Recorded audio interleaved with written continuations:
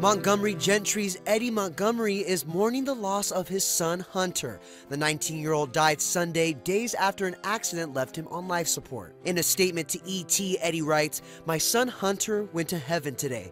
I appreciate all your prayers and love, and thank you for giving us privacy as we grieve and say goodbye." The nature of Hunter's accident was not disclosed. Montgomery Gentry's official Facebook page shared the sad update with fans, writing, "Unfortunately, we have to fill you in on more heartbreaking news this morning from the Montgomery Gentry family. Our sincerest love, thoughts, and prayers are with Eddie and his family today." Hunter was the youngest of Eddie's 4 children with ex-wife Tracy. According to Eddie's statement, funeral arrangements are pending.